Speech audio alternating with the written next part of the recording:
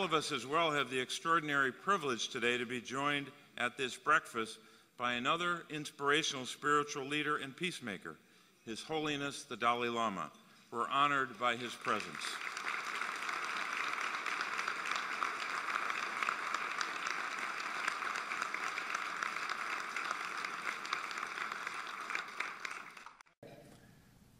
I also want to thank everybody who helped organize this breakfast.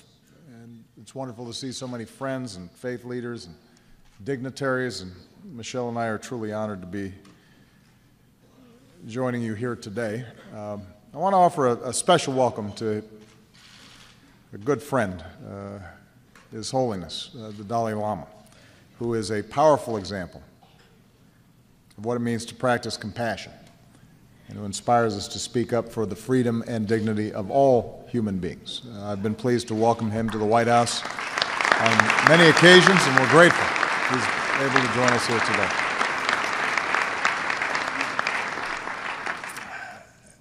There aren't that many occasions that bring His Holiness under the same roof as NASCAR.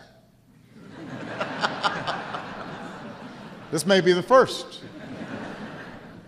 But God works in mysterious ways. And so I want to thank Daryl for that wonderful presentation. Daryl knows that when you're going 200 miles an hour, a little prayer cannot hurt.